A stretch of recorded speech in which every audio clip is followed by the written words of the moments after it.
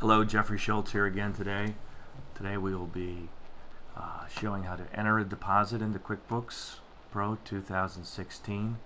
Again, I'm Jeffrey Schultz and I am the managing partner for Schultz & Associates CPA firm. I've been working with QuickBooks for over 20 years and helping clients use it as a great tool. So today we are going to use QuickBooks as if we were starting a brand new company and loaning the company its first dollars before we receive any sales. So first thing I did was clicked on list and then chart of accounts, and now we have the chart of accounts up. Now we're going to click on checking account, which is the first one usually. Type of account is bank. We're going to double click on that and we'll bring up the register for the checking account. So then in this scenario, the payee is going to be myself, so Jeffrey, or payor in this case, Jeffrey Schultz.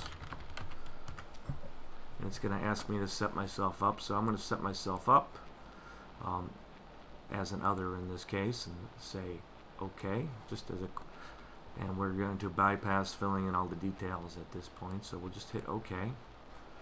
And we can come back later and enter in any details we want to. And we're going to record a deposit of $10,000.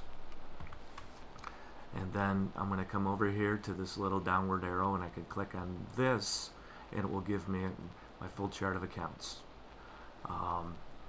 This could be considered one of two things. It could be a capital contribution or a loan from the member or shareholder.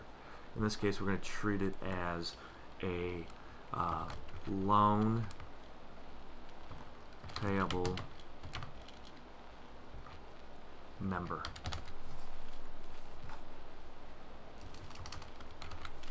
And hit enter, and it will say that account does not exist.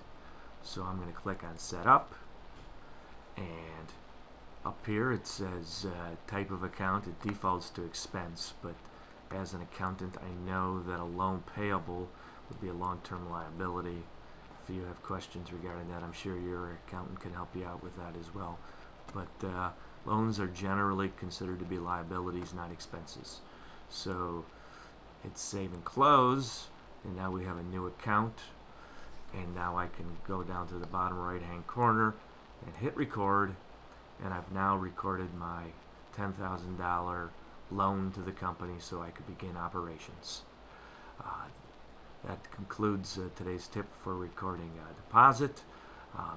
You can find out more about Schultz & Associates and find other QuickBooks tips at www.schultz-cpa.com. Thank you.